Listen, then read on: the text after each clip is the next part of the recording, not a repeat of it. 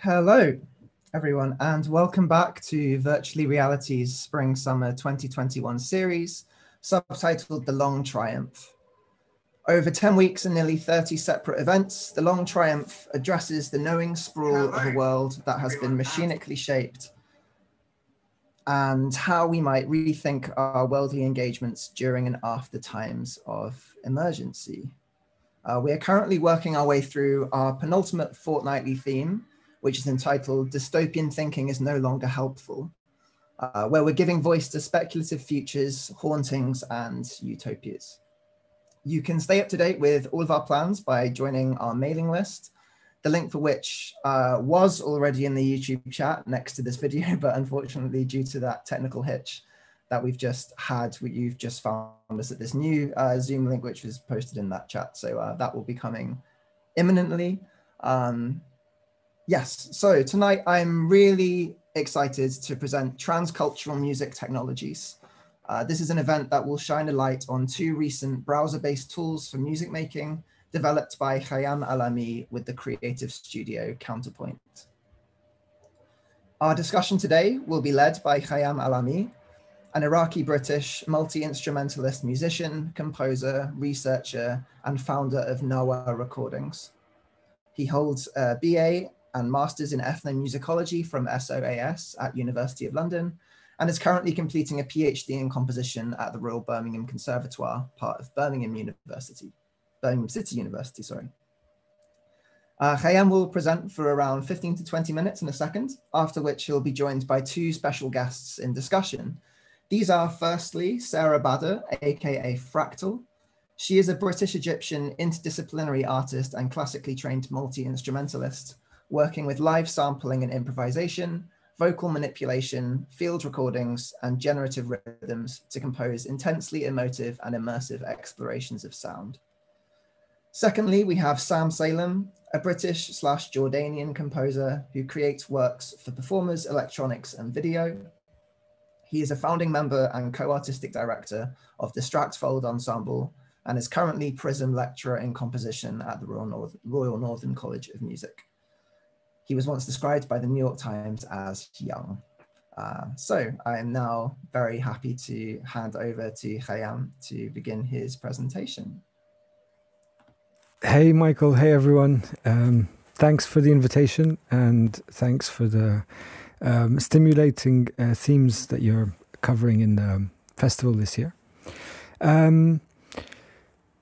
Where do I start? I've done this quite a few times now, so sometimes I tend to miss out key information. So if you have any comments or any questions, please do just post them in the chat and we'll deal with them as soon as we can. I'm going to talk just very briefly about the ideas behind these two tools that I co-developed with Counterpoint. They were released in January as part of CTM Festival, alongside manifold different representations. But ultimately, these two tools that run in the web browser are based on the fundamental concept of tuning. And Wendy Carlos, in one of her articles in the late 80s, she wrote an article for Computer Music. She mentions in it that for her, at least, she refers to this thing called the 3 T's of music, being timbre and tuning and timing. And for me, the subject of tuning has always been incredibly fascinating because I'm an oud player. I play the oud, and I've been studying Arabic maqam, Middle Eastern music, some Indian music for over 15 years now. And the tuning systems in those traditions are incredibly evocative, and I find them incredibly meaningful. But as I tried to develop my practice and to start thinking about compositional ideas that didn't rely on traditional instruments or traditional ways of melodic development, etc., I really struggled to use the digital tools that we have at our disposal. And as time went on, I found it more and more frustrating because I felt somehow limited in terms of my creative expression. And after many years of struggling with all the workarounds that are available for microtonality and for tuning in all the digital tools, I was really dissatisfied, not only with the capabilities, but more with the way that these ideas were being represented. And ultimately, what I realized was that there's a certain supremacy that comes with Western music theory, which is embedded within all of the digital tools that we use today. And so I decided to try and create a couple of alternatives. Many people have taken this or assumed this project to be about trying to allow the performance of traditional music on the digital tools that we have at our disposal today, synthesizers, DAWs, this kind of thing. But the truth is that this whole project couldn't be further away from that. Ultimately, what I realized during my research was that if I had an idea in mind and I wanted to execute it, for example, I wanted to use a specific tuning system and I wanted to create a composition based on that tuning system, then I could find workarounds and tools to somehow get to that. But if I didn't have any ideas, if I just had a mood in mind, or if I had a sound that I liked, or just a simple melody, or even nothing at all, I just wanted to sit down and explore and see what might happen, there was nothing that would facilitate that kind of creative exploration. And ultimately, this is what I ended up calling repressed possibilities, because I think that although the technology has allowed these kinds of functions in the tools that we have today, the possibilities for the exploration of those ideas and for a real sense of creative freedom weren't really there. And so as part of my PhD, I'm essentially creating a repertoire of contemporary and experimental Arabic music compositions. This is a very vague, like overarching idea, but that's kind of intentional because trying to define what Arabic might be is in itself problematic, and I wanted to have the space to be able to think about different kinds of compositional ideas and techniques and instrumentations, etc. But as part of that research, I developed these couple of tools, which I'll share with you very briefly before we crack on with the rest of the discussion. And these tools are twofold. One is called Leimma, and Leimma was created for the exploration and the creation of tuning systems. And the other one is Apotome, and Apotome is a generative music system that's based on these different tunings. And I decided to stay away from the terminology of microtonality and focus on the word tuning and transcultural tools, specifically because I feel that one of the major problems is to do with the constant centering of Western music or Western references, no matter what other musical culture we're talking about. And an essential part of this project was to try and treat all musical cultures as equal. And that goes for the conceptual ideas that are embedded within it, but also the actual interface design and the way that the back end is working.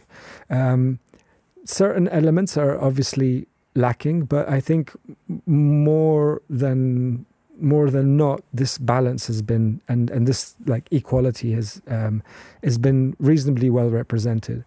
I'll quickly share my screen and show you what these tools look like, and very briefly how they work. There are tutorials and a user guide already published online, so please feel free to have a look at those.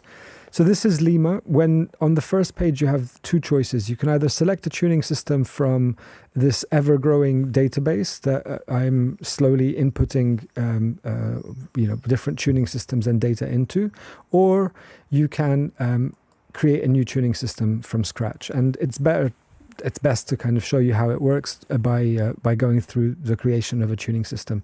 So here we have our reference pitch. We're all used to seeing A4 equals 440 represented as tuning in many of the digital tools that we have today, but the reality is that we should be able to use any note name to represent any frequency. For example, in the Arabic music system, generally the fundamental reference pitch that the tuning system is based on is what would be referenced as a G today.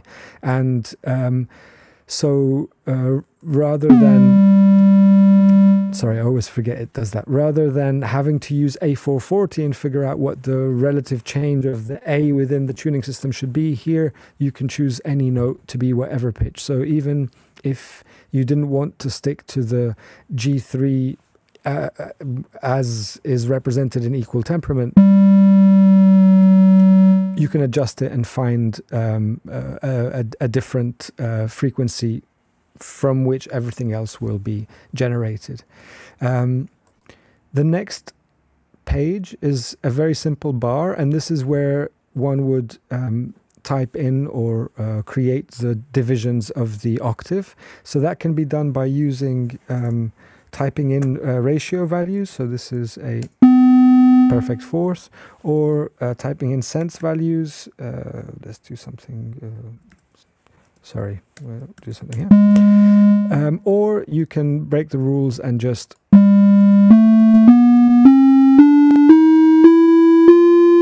slice with the mouse.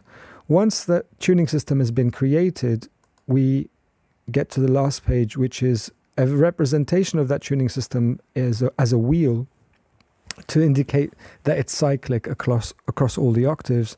And here you can very quickly map. We started on G, so I'll do that on G.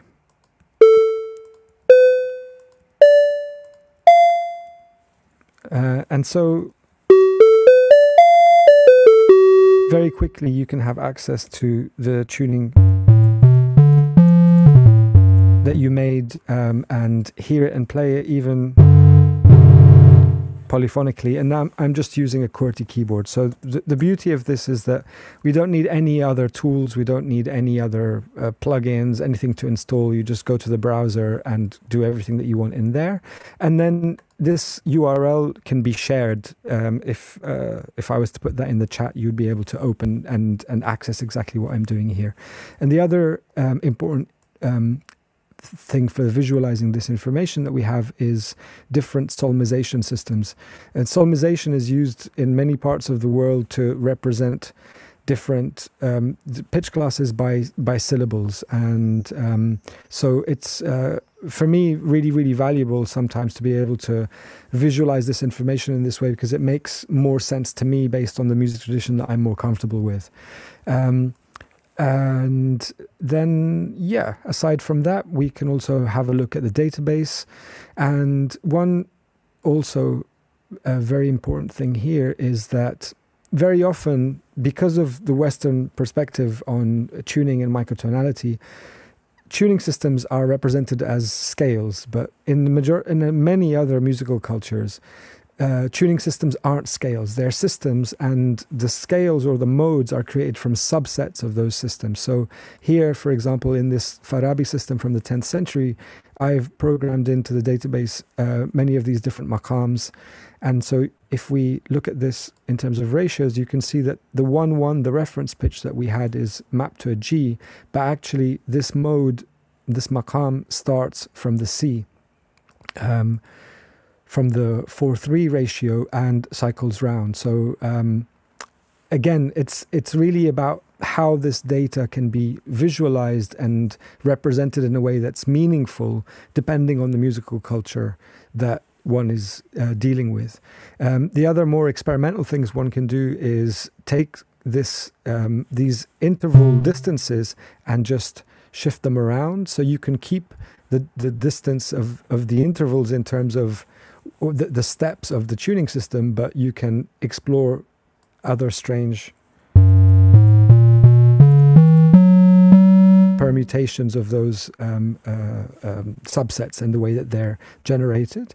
And the other thing which is relevant to Apotome is that each of these mappings has a role assigned to it, so whether it's primary or secondary, and that's purely visual here, to try to represent which modes, which pitch classes are used in specific modes or subsets. But in Apotome, this becomes a little bit more meaningful in terms of how it can be used to generate music.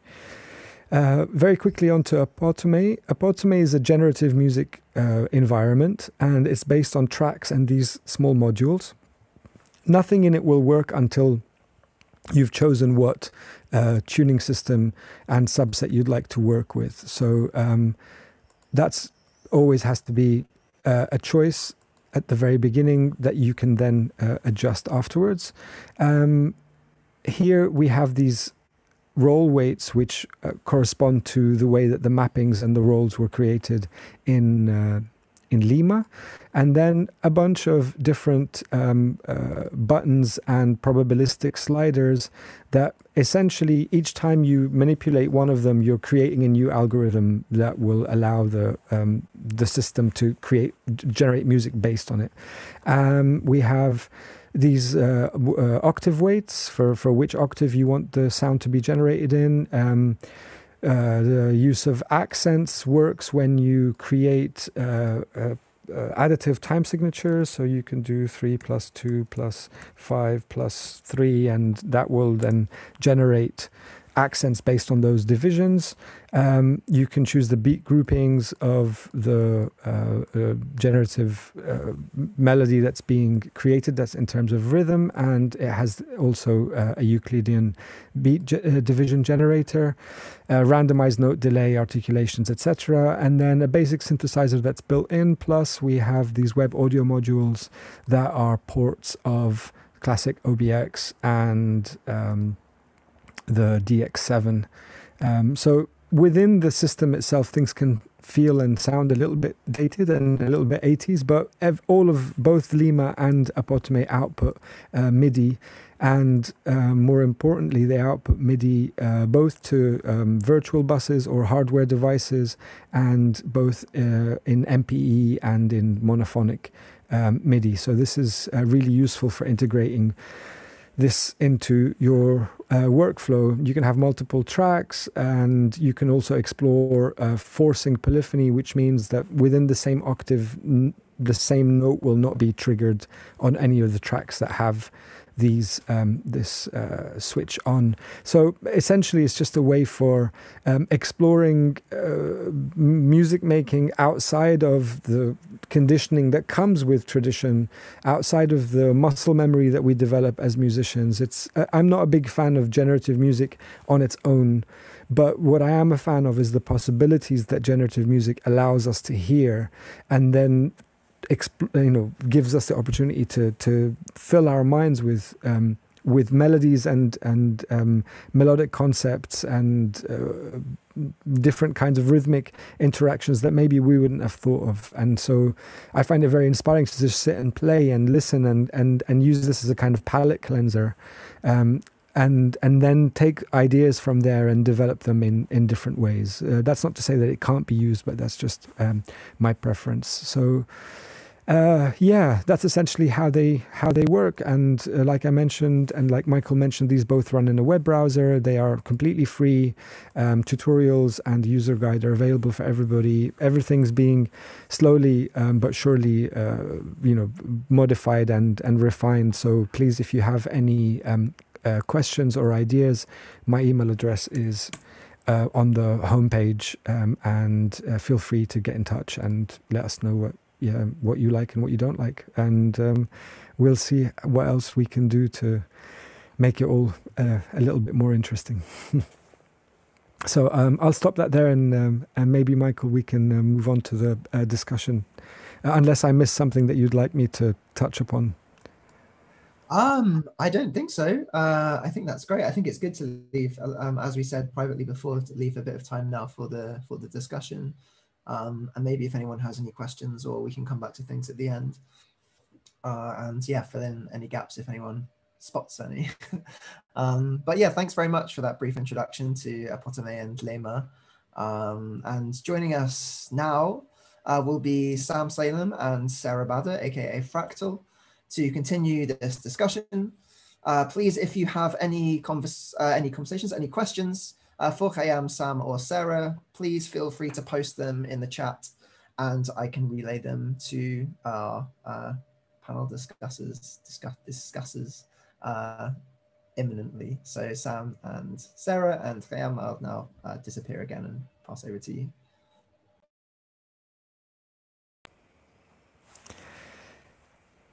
Yeah. Hi. Lovely. Hello. Nice to see you again. Yeah, I'm not really sure where to kick things off from. I would love to hear your impressions about these tools and if they, I don't know, inspired any ideas, or if they, generated any thoughts that might be interesting to discuss between us. Sure. I can go with a couple of reactions to your presentation, Khyam.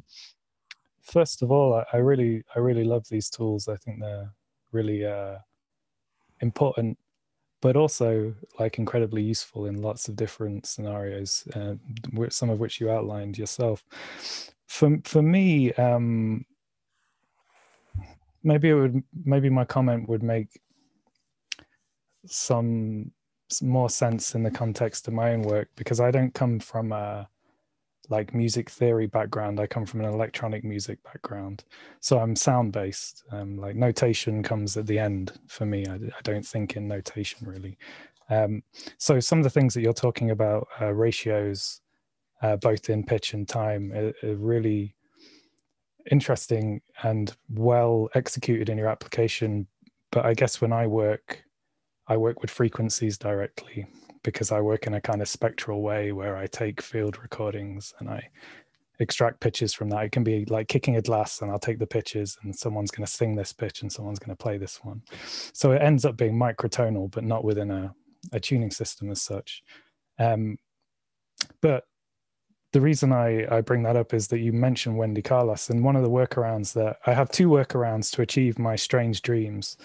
Well, one is to work in the analog domain, and one is to program. And I work in both of those domains. The analog domain, I have my instruments, I can tune them how I want, I can kind of generate ideas. In the digital domain, I make my own tools, but they're kind of jerry-rigged, janky things that they kind of, I iterate for years and they kind of do this or that.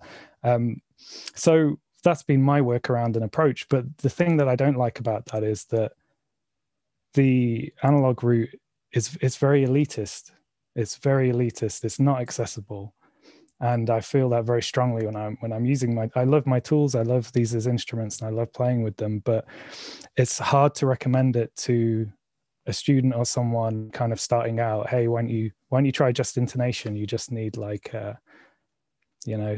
10,000 euros and a table and you'll be fine.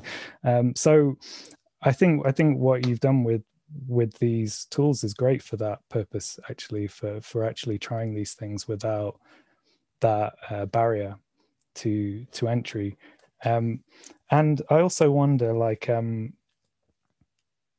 one of the things I really liked about Leimma is the quotations, like the citations for where the scales come from, and that's something I've not seen in any of the other software that I've used over the years. And I wondered, could you say something about that? And is that an important consideration? And if so, why? Because I think that's really, really kind of a key thing that you're doing with this. 100%. Yeah. I mean, my main gripe with the Scala scale the repository is that the majority of the files that are in it have some citations, some sources, but sorry, not the majority, a reasonable amount do, but many of them don't. And over time, the Scala Scale Archive has developed a kind of authority about it. And what has happened is that instrument manufacturers and plugin designers and everybody, they all rely on that archive. the Scala Scale Archive, sorry, it was called, in order to give musicians access to some element of whatever is available in terms of tuning data. And unfortunately, the way that the Scala file system itself works, as elegant as it is, it does miss out a lot of contextual information, and the sources and an adequate representation of those tuning systems or subsets are really, really key. And what I wanted to do here was, I didn't want to create a database or a repository that would just reperpetuate the same problem. I wanted to create something that ultimately could be opened up to like community submissions, peer review, something where you could rely on it, not because it has this sense of authority about it, but because you can see exactly what information is taken from where, and therefore compare it, disregard it, critique it, whatever. But the information is there, and it's honest. And that was really, really key for me. So along with the contextual information for what is the root of this particular subset, and what are the primary and secondary degrees, etc., ascending, descending, we'll get to at some point as well. But where do these things come from, and who actually wrote them down?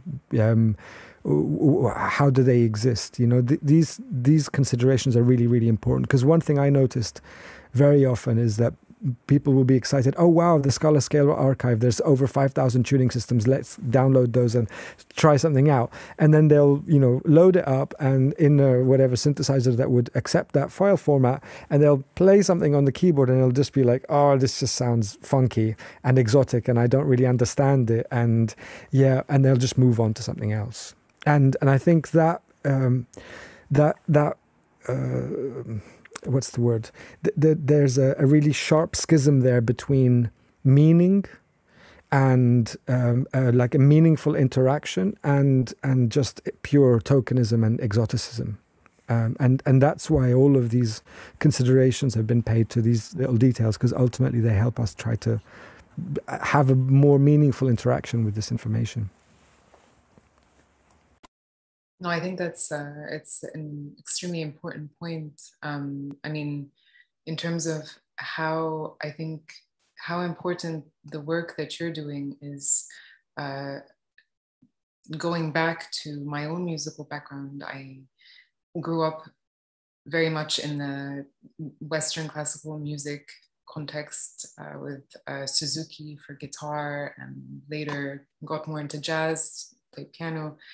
And then electronic music production came much later, and already, there's the music of my childhood that I've very much internalized, and you can kind of, at least with string instruments, a bit, if you want to, these sounds that kind of are stirring, for lack of a better word, they tend to play well on certain instruments that allow for that.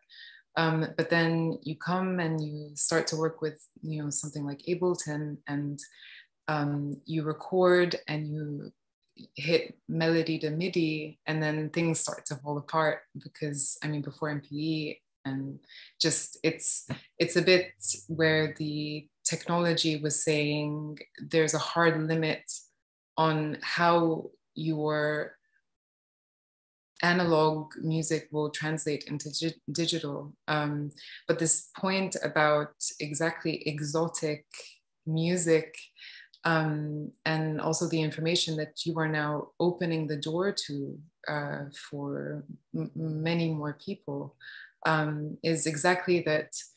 It's this big box that's labeled exotic, with everything treated the same way, completely devoid of context.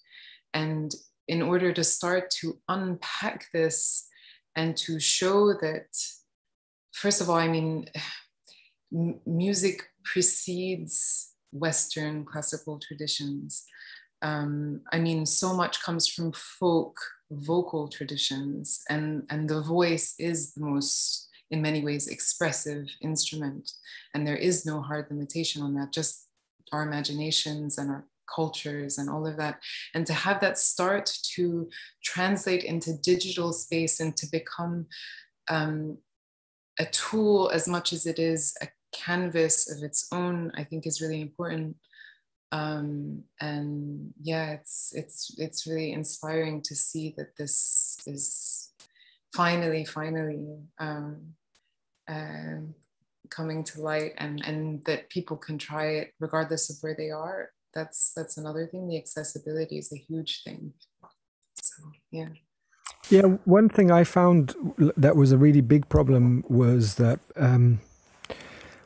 when I started this path of trying to create these tools, I actually started with working on a Max for Live device, and very quickly realized that actually just putting a device out there that can do this thing is probably not good enough, specifically because the contextual information is all missing somehow, and there's obviously an entry barrier, but there's also something missing, and there's too much centering around equal temperament and deviation from equal temperament and these kinds of things, and so I started thinking a lot about what kind of contextual information needs to be out there.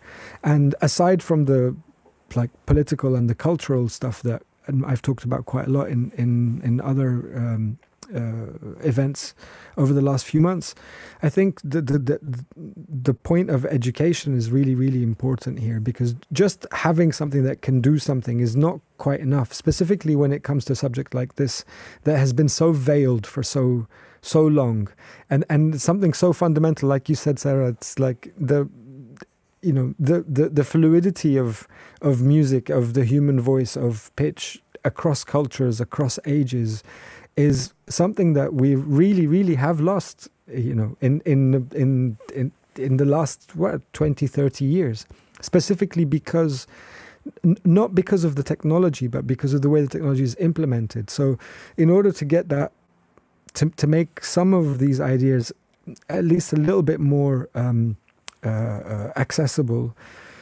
I realized that this can't just go out there as a thing that can do a thing. It needs to go out there as a thing that can do a thing with the reasons as to why, but also try to think ahead for teaching, for research, for composition, for any kind of integration, and allow people to find their own ways, as much as feeling the need to actually sit down with a teacher or take a class or read a book or whatever to understand something, because the exploration and the fun can also really be ripped out if you end up having to do something with a teacher or have somebody guide you through it. And then you feel like you've tried to leave one dogma and ended up in another one, right? But having some space where you can understand things a little bit more instinctively, maybe, I thought would be interesting to actually try and represent. So I don't know if Sarah, you ever tried to work with any different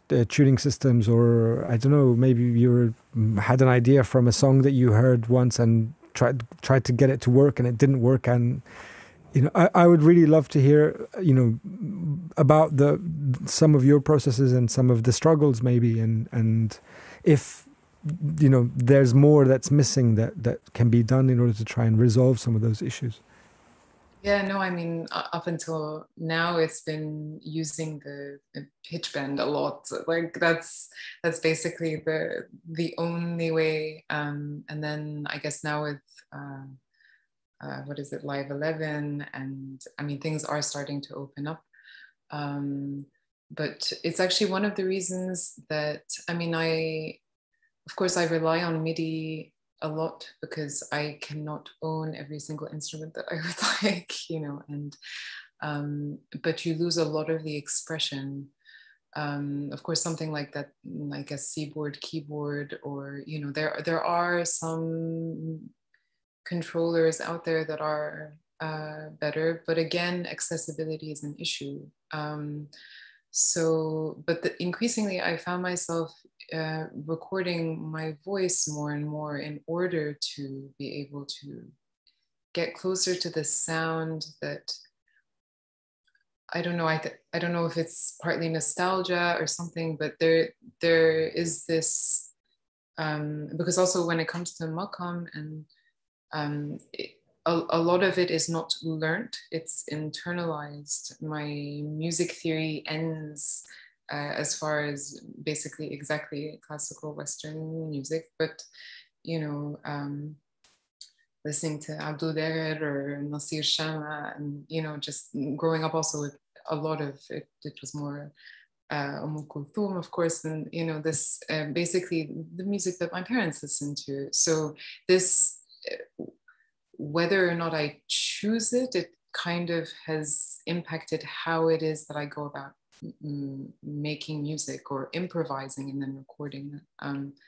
So being able to handle that inside a DAW and kind of realize the full potential of the sounds, that not only the sounds that you record, whether it be MIDI or live recording, but also then arranging it and supplementing it with the instruments that you are not in the possession of. Yeah, it's so I think that this definitely, and the point that you made also about Apotome, you know, being this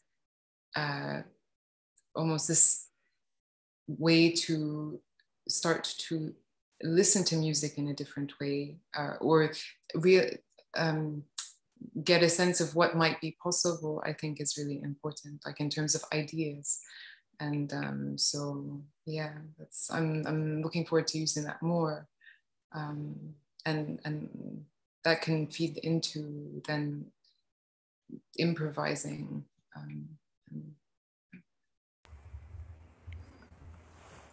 What about you, Sam? I mean,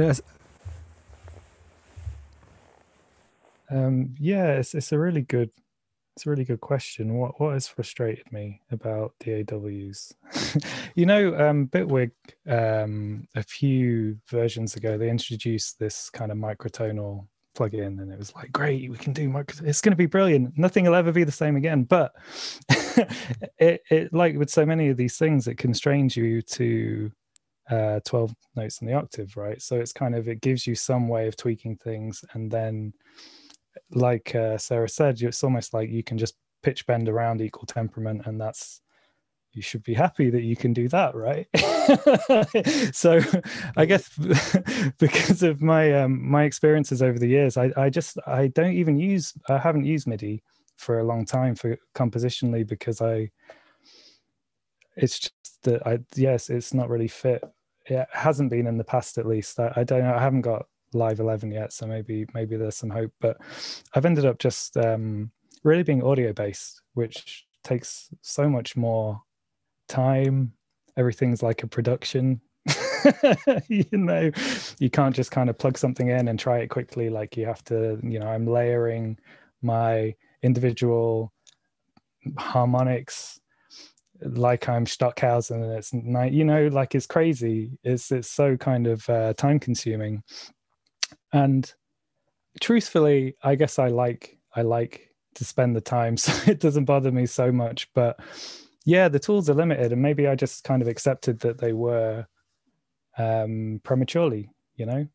And I think what's nice about both of your tools is that they are not in Ableton, because I feel like if you had these same things as a Max for Live device, and even if we ignore the part about the missing context, which is super important, but if we ignore that and say it's not a problem, then you bring it into Live and you're still stuck with that 12-note piano roll, 12-note per octave piano roll, and then it kind of destroys all of the symmetries of what you're doing and looking at. And whenever I've tried to do things with more notes per octave in piano roll in the past, you kind of sit there with a piece of graph paper, like trying to remember what every key is, and you just give up almost immediately. It's not worth it. So I actually think, yeah, it's great that it doesn't feed directly into that environment. Like, I know that it can, but it's great that it is self-contained. And I really like this idea of the generative stream, you know, because I come from like field recording. I always think of everything like field recording, you know, and I feel the same about generative music. It's like you're sitting on side of a hill and things are happening and you're recording, and then maybe just this little bit is something that you never heard before, and you'll take that and that'll become the basis of something else. So I think having tools to allow you to just sit and observe this stream of information, of aleatoric kind of information, this kind of wander through the pitch relationships is really important, because otherwise how are you going to have those moments of discovery, right? Like it can't happen. Yeah, absolutely. I think you touched on a really important point there that I hadn't really considered much, it's because I'm not used to thinking about it, which is labor. Really, the amount of time it takes to try and achieve something that you don't know whether it's going to actually be any good or not, but just to try an idea out, for me in the past was always incredibly frustrating. And I think that's one thing that really put me off using the tools and, pushed me to just focus on learning how to play oud and just to have this instrument that I could pick up and just do this thing at any time, right? Rather than having to sit and program and fight with updates and whatever. But even now, I just finished a piece in collaboration with Nakul Krishnamurti, who's a singer from Chennai living in Glasgow at the moment. And we decided to work on this piece based on the North Indian, South Indian rags and the 22 Shruti system. And it was so easy to just sit together on a Zoom call and pull up the tuning system and figure out which rags we wanted to use, what are all the ratios, where do we want to start each one. We did all these weird modulations and, generating the ideas for the composition that we're going to explore together was so beautiful and so fast. It was just it was really surprising for both of us. And then we had all this information that we could keep referencing back to. Nakul went away and recorded all of these phrases in these different rags and just sent me, folders of files, which then went into Ableton to start working on arrangements. But so even in this scenario where I'm not really relying on the piano roll or on anything, the visual representation of the musical information itself. So now we're I was out of the pitch confines of equal temperament. We're working, arrhythmically with these kind of alap style raga phrases, but just because of the grids in the visual interface and the grid of the timeline, I kept finding myself getting pulled back somewhere else, and so this is another part of the labor, which is fighting against that. It feels like a magnet that's just trying to pull you to its very clean and simple lines all the time, and that's not to say that I dislike Ableton Live or these kinds of tools. I really do love them, and this is why I want to be able to use them. But I want to use them on my own terms, not on terms that are imposed upon me. And that friction just takes so much time and so much energy that ultimately, unless you're really determined to execute an idea, you're like you said, you're just gonna go. I might as well just get my oud and give Nakul a call and put him on speakerphone and just get him to sing, and I can play and just forget all about other stuff.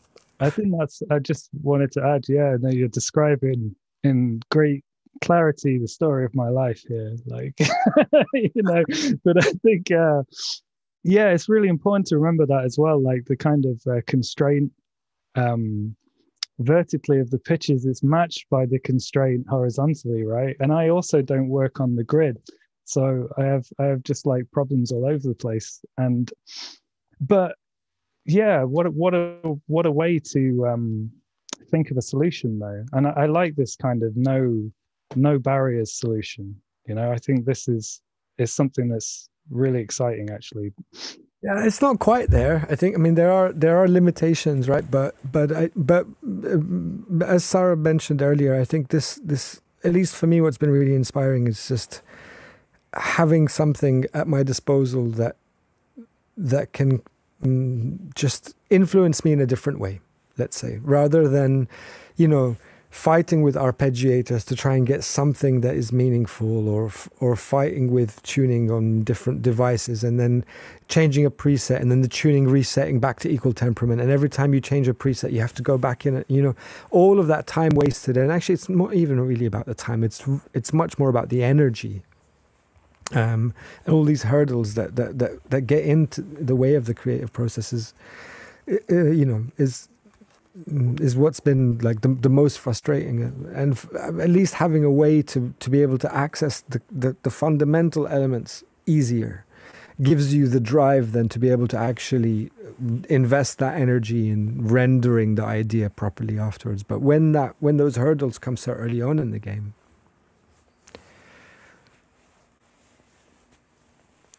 I think that it really highlights this point about software design and kind of how I often think about how the tools that we use shape the work that we make.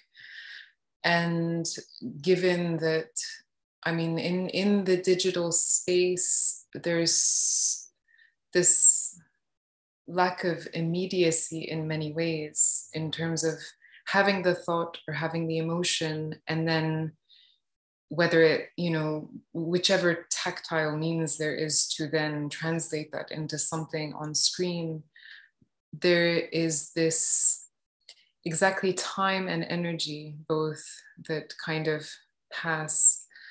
And not to say that having constraints is a bad thing. I mean, often having constraints yields interesting results. But when everyone is using the same tools with the same constraints, and there are many other things also feeding into kind of what it is that inspires us, what it is that we're exposed to on a daily basis, it's kind of, there is this, I wouldn't say convergence into sameness. I think that, you know, the music space is so vast and there's just so much work out there that it's impossible to say that. But at the same time, there must be ideas out there that perhaps aren't being fully realized because of the tools that are being used. So it's kind of, just as a thought exercise, kind of, I mean, it's a lot to start to overcome that. And even I think from an arrangement point of view, this can a bit start to, because software has its own culture. And the fact that there is this piano roll, or the fact that there is this grid, or, I mean, I remember just the fact that Ableton had 2 views was considered like, you know, revolutionary, to address potentially different contexts that a musician might find themselves in. That was like a big deal. But then what if that goes even further, and that basically you can configure your tools to be whatever you want them to be without having to also put in a lot of labor into building your own software, which of course people do, but not everyone again has that, has the time or the ability. So yeah, it's kind of, yeah, it's ultimately about fundamental principles. I think, you know, what you mentioned there about being able to you know, use the tools and have them represent things in the way that you'd like to use them. We can do that visually. For example, you can go in and change your colors and whatever and make it feel more individual. But actually, you know, seeing as the technology can handle these different kinds of grids, I'm not against grids. I'm just against the idea of not having a choice other than either one grid or nothing, you know. And so the ability for, I was thinking the other day when working on this piece with Nakul, the ability to be able to render the rhythmic grid as according to a particular groove that I might have selected would just be magic, because then at least just seeing that the visual representation of the groove And even something like, you have these alternating colors of old ways of like 4 bars or groups of 4 bars on the timeline. Being able to change that to 5 or 3 or 9 or 7 or anything else other than 4 would make such a huge difference. Because I literally just last week I was working on this piece and finishing off, and I was struggling all the time to fight against putting everything in groups of 4, because that's the way that the information was being displayed. So it's not so much like you mentioned about saying these tools are no good, but it's more about introducing this element of choice as a fundamental principle within it. People complain about the piano roll. I don't think the piano roll is an issue, but remove the piano roll and just have pitch lines that show us which pitches we're using depending on the tuning system that's being chosen, even if they're still limited to octave repeating, no problem.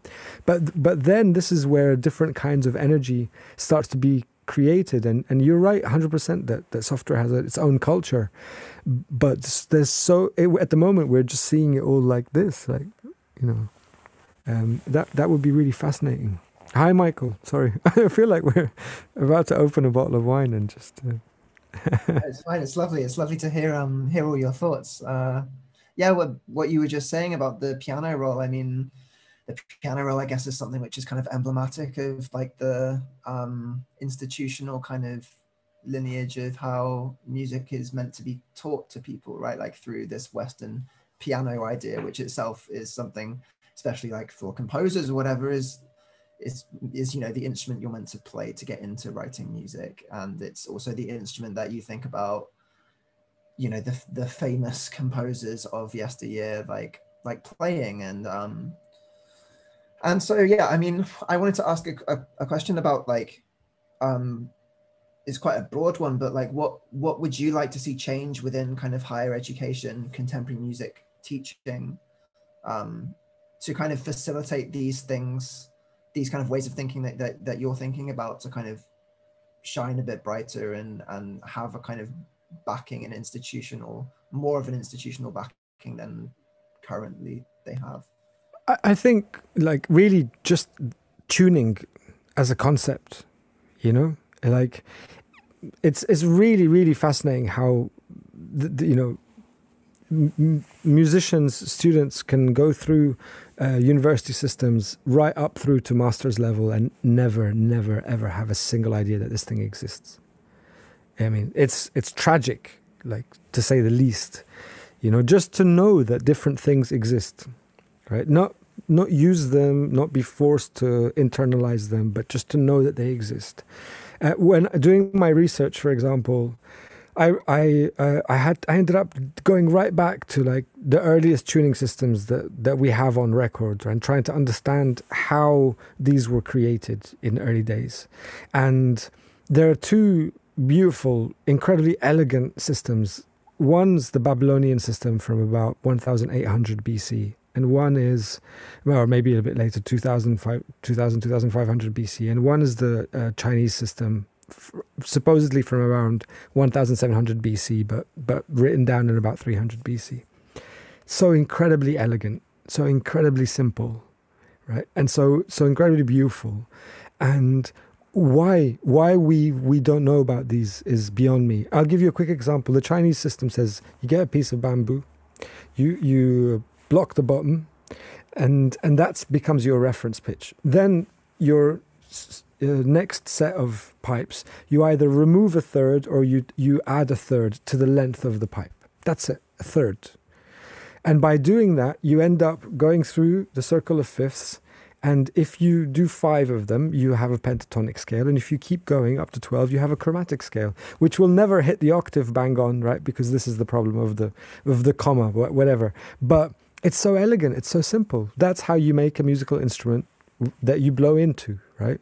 The Mesopotamians had a harp, and they have a system where you start with this string and you tune this string to X other string, and you make sure that the interval between them is pure or clear. That's the way they describe it in these tablets, cuneiform tablets. Once you've done those 2 strings, you check X string to another string, you check X string to another string. And once you've gone round through the whole cycle, you end up having cycled through 7 different modes and tuned your instrument and then ended up back where you started. It's absolutely phenomenally elegant and beautiful. Why that today nobody knows about those things and that they exist and that they can spawn all these other different ideas, and why that ability is not so accessible with all of this technology that we have today is just beyond me. It's so elegant and so simple, right? So I think for me that would be ultimately the first thing, because it's much easier. We have a lot more information. If you want to get into grooves and rhythm, which I think is really, really valuable as well, but unfortunately the research for that just doesn't exist. So that would be another major one. Do Sam or Sarah, do you have any thoughts on that as well? Sure. I mean, yeah. What the question was, how can higher education be improved, right, to raise awareness? I think it's, and this is a little bit what Sarah and Khyam were saying in regards to Ableton. It's about like which parts of the system are assumed as being things that can't change or aren't examined, and which parts of the system are explained as being a part of the system that could also have another function or be represented in a different way. So I think it's about just making sure that we examine pitch as a fundamental property that exists rather than an ether that everything else happens in, you know, like that's just this assumption about what it is. In the same way, maybe we deal with other aspects of music already, but I think that things are improving. There is a growing awareness there. And I think it's also, yeah, it's about really kind of exploring fundamentals as fundamentals, getting into that and doing away with assumptions. And maybe part of that is how to put it, maybe part of that is representation and whose interests are being represented in institutions, right? So, you know, I think that's also an important part of the equation. Maybe for us, these things aren't assumed, so we're comfortable to examine them and pick them apart, but maybe for others, they are just an assumed thing. So that's why it's important to have diverse voices and views and interests within any institution, right? Yeah, no, I agree with that. I think that academically speaking, or when it comes to music education, there's a lot that's given as a default in many places. There isn't kind of, I mean, what from this people could strive towards is to have everything on level ground, because really, I mean, it's a bit like saying which direction is the earth oriented towards. It's just, you know, a lot is arbitrary. Someone at some point said so and it's stuck.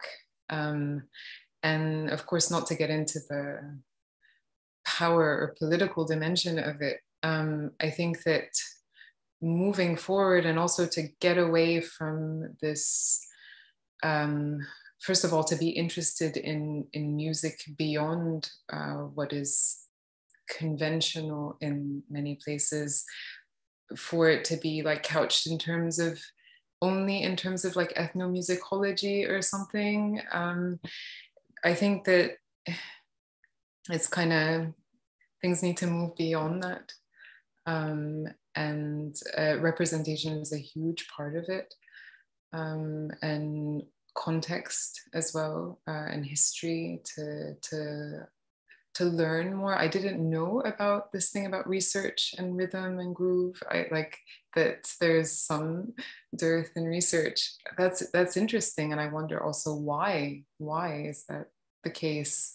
Yeah, I think that if at least, you know, that something like Leimma and Apotome to spark interest in, you know, especially a lot of young people who are starting out and exploring music, and to also see that things aren't classified like that. This is world music, and then this is music.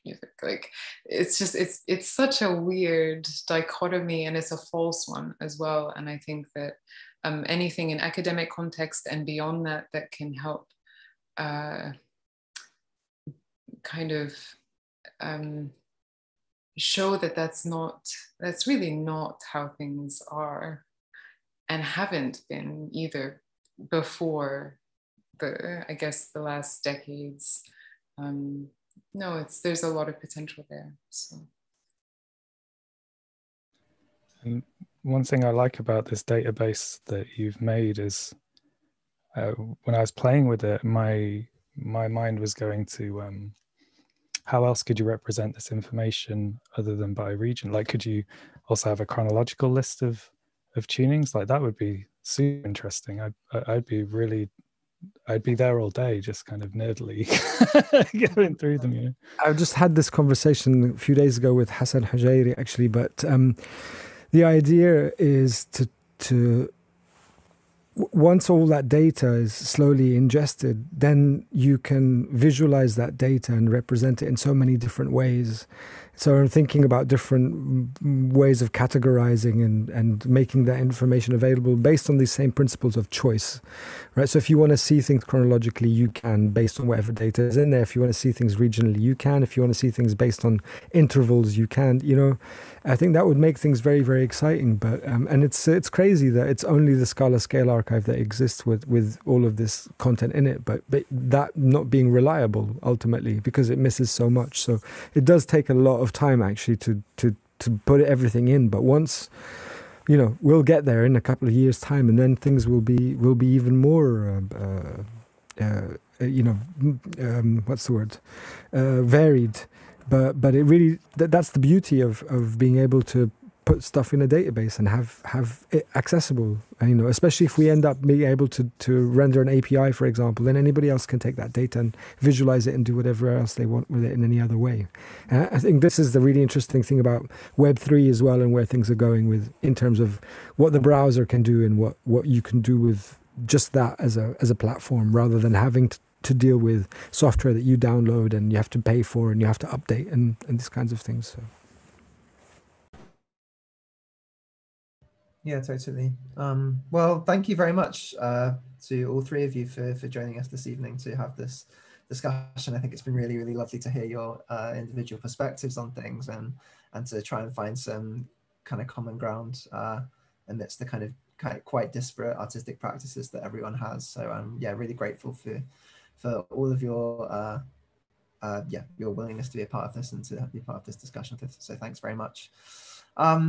Yes, I think that brings us to the end now. So thank you to everyone for watching this evening, and please keep up to date with what we have going on for the rest of the series. As I mentioned, we're partway through our dystopian thinking is no longer helpful theme at the moment, and we have one more to come after this. And there's a whole host of new commissions and pieces that we've been recording and other live events to come very soon. You can check our website for that, which is www.virtuallyrealityevents.com, optional /SS21. So thank you very much, and looking forward to seeing you soon. Thanks, Michael. Thanks, everyone.